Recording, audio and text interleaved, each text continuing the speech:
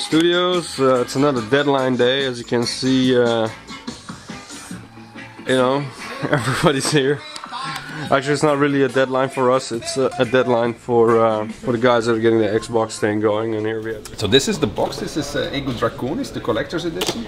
It was only released in a few countries like this, and it featured a big porcelain-like knight in it. Unfortunately, this one has his legs broken, like many hundreds of them, and there was only a few thousands of them made. This is what it looked like. This is one of the few remaining pieces that is actually intact, and it was made in China, as you can see. And we're very happy, and you can open letters with it, so it's pretty cool. You look at the back of the box, what do you see? It says "Free the dragon within you." It's because in this game you could turn yourself into a dragon. It also claims that you have dynamic quest structure and all kinds of cool things which feature in an epic role-playing game. Looking back at this now and thinking of what was supposed to be on the back of that box, it's clear that we had to make really a lot of cuts actually. I remember that I went to the UK, pitched it to a major publisher, and the team had been working very hard on preparing a video, and this video was supposed to show the vision behind the game, so what all the things were that you were going to be able to do in the game. And so it showed you that you could turn yourself into a dragon at will, anywhere in the game, and you had massive epic air-to-ground dragon combat. Well, what we actually did was not a single particle, that was just launching a fireball every 20 milliseconds at the enemy, and that made it look like a continuous stream of fire. Just a small moment, you really felt powerful, torching the earth. You couldn't target anyone accurately, you were just spewing fire everywhere and you couldn't really aim, so like, and yeah, it killed everyone, but it was not really fun or anything. We allowed it for one boss fight. It was against the Dragon Terror Patrol.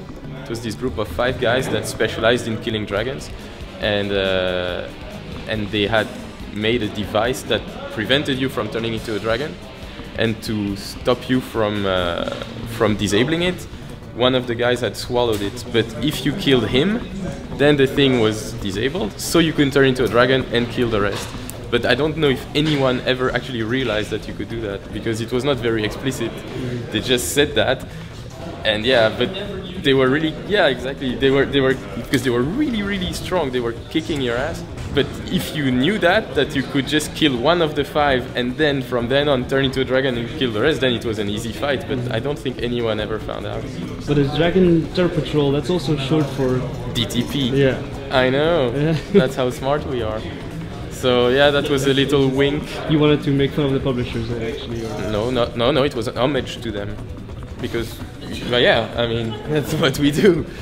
No, we never make fun of anyone. That's not our style. That you could also turn yourself into a half dragon. So that was a form that we thought up so that you would be able to also turn into a dragon in a dungeon, because if you try to fly in a dungeon, it's rather painful. I think it was balancing wise, because I mean, people would always be a half dragon. There's no downside to being the half dragon. He got back into the game as a elf dragon, I think. Dragon elf. Yeah, dragon elf. That was the name. Yeah, we did reuse a model for a species on the ones on... We didn't really reuse him. At first he looked like this. I think it was fun to play, but it wasn't special enough. In the end, I think we just stopped using them because as we started fleshing out the normal hero, the warrior, the melee skills, etc., we noticed those are actually more fun than the half dragon, which only had a limited set of skills. According to programmers, design couldn't do it because it was unbalanceable. And according to design, programs couldn't do it because it was too slow. Exactly, the Xbox didn't do it. We had to remove like half the characters from Dragons. Yeah, it was disgusting. All the animals in Broken Valley as well, like all the animals, they had to be removed because that was too many characters in the same area. You know the killer bunny that appears when you kill 30 bunnies? Then there were not enough bunnies in the game to make it appear. So, and because it was an achievement to kill it, we had to make sure it was in. So we had to put bunnies back in to make sure we had at least 30, so you could do it. Yeah, it was crazy. We had this half dragon, so we also had a very extensive combat system, which featured all kinds of moves that you could do, including blocking and parrying and evading and jumping in all kinds of directions, and it all looked very neat. We had multiplayer, which was a big feature, so the quests were going to be done such that you could play them in single player, but you were going to have a separate campaign, so you could play in multiplayer. We started off with a different branch in multiplayer, and it worked-ish until halfway, and then we needed more focus on the other parts of the game, so the focus shifted away from multiplayer. And then eventually it became way too much work to get multiplayer back in. Because they couldn't make the quests interesting enough. With multiplayer it's a lot more complex, as we're noticing now. Well, let's just say it's design reasons, but the technical stuff was an added bonus when we scrapped it. Yeah. Because it was a lot of work, But it was actually working. Multiple dragons, the physics syncing, it was all there. I think we had like 30 or 40 large levels that we were going to do, where in the end I think we ended up with 10 or so, or no, even less. Yeah, this is, you remember those... I do remember, I made most of that stuff. Yeah. It's too bad, huh? Yeah. Interesting story. Most of it got scrapped though. Yeah, I remember. I mean, I still have the designs right here. I remember I built this whole city, Emerald City, and then took like 6 months to build that thing, and then suddenly someone came and said, yeah, look, So it looks good, but we're gonna scratch it. When I see you holding this stuff, it looks like the design phase was already pretty far. pretty much, man. We had designed a lot of it actually. But for some reason it got scratched, right? Do you remember why? Yeah, I remember why. Apparently we couldn't make it to the deadline, and back then we were making Flames of Vengeance, and you know, we might as well just kept it in and made it better with Dragon Knight Saga, like we did with the rest of the game. I remember you cried that day. I cried. You cried. I guess that's what happens in the video game industry. No, only to you. Yeah. You're working a lot slower these days. I'm working a lot aren't you? slower. I'm not making as much content. Yeah, it's better that way. It really looked awesome. Really had a lot of It did look good. Look good. It's a black ring can. Beautiful area.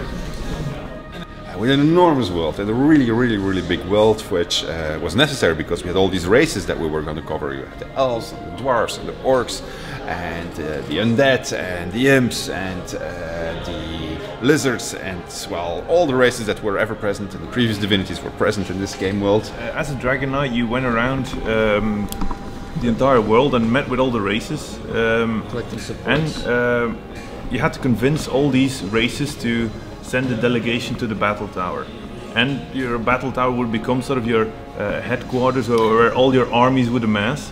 And once you had a big enough army to actually take on Damien and his armies, Actually, I've forgotten about that. you would have taken all these armies, and then in an RTS type of gameplay, you would attack with humans, dwarves, elves, other dragon knights. It's a whole lot of work, because just for the end game you need to implement an entire RTS, and not only that, you need to implement a tutorial so that people know how to play the RTS, and you're stepping away completely from a game that already had two genres, because you had the grounds RPG regular gameplay, and then you had the dragon action combat sim. We had a battle tower, which was like a central hub where you were going to accumulate not only troops to help you in the end fight, but also Cyclopses, who were kind of servants that were going to serve you in this tower, and you could customize the tower like it would be a Sims type of game. So it was fairly extensive. Initially, when we were pitching this game, we were trying to sell it to the large publishers, but they weren't interested. They didn't believe that a team from Belgium was capable of doing that. Actually, one of the publishers even told us that Belgium was renowned for not having any artists, and I was so shocked by that when I came back, I vowed that I was going to put him in the game in a not so flattering role. And we did, actually. We made him the guy who is soul forged to a chicken, and the player in the game is killing chickens all the time, so this guy is total in panic that his soul forged chicken will be killed. So the pitching to the large publishers didn't work out, despite the best efforts of creating this movie that we had done, which showed all of the features. And so we ended up with publishers with less money, and that meant that we had to make a smaller game. But we said, let's keep the ambitions high, basically like we originally intended them, and see where we end up. And that meant that eventually we had to do a lot of cuts, but it also meant that during the production we found ourselves under a lot of pressure. It's quite hot in here. You can feel the tension. Because game production is divided into different milestones, and these milestones, that's where you get your money from the publisher if you meet them. So it was important for us that we met every single milestone, but in the back of our mind we wanted to put more in the game than was actually originally the intention. Hi, my name is Sven. I will be presenting you Divinity II Ego Draconis on Xbox 360. Hi John, I'm going to give you an overview of what we've done in the last month. Hi John, this is Milestone 3, the Broken Valley 2 vertical slice. Every single thing which you see on the screen has been redone. It even got to the point that there was a moment in the development that I went to present the game to the publisher, and the producer and the development director started asking all kinds of nasty questions and hard to answer questions. And I told them, yeah, it's gonna be okay, it's gonna be okay, trust us, we made RPGs before. And they said, no, we want to see it now because we think that the game is really deeply in trouble. And and I had the impression that actually they were ready to cancel the game.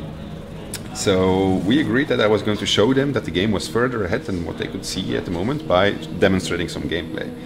And I came back to Larry and I didn't tell anybody that of these cancellation plans that were running around in their heads, or at least that they had given me the illusion of.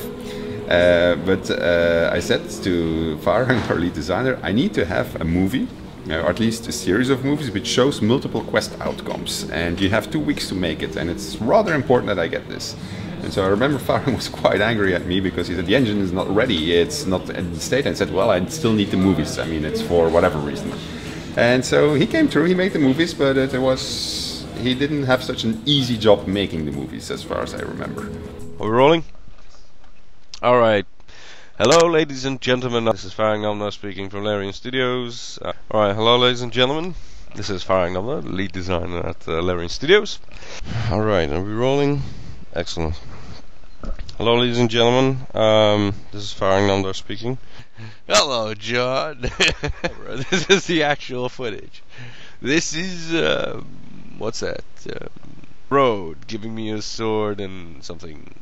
Yeah, I was pretty wasted actually. It was like at night. We had a couple of beers and everything, and still recording the quest. Hello. Oh, I'm inside a rock. Look at this, John. This is beautiful, John. Look at this. This is beautiful.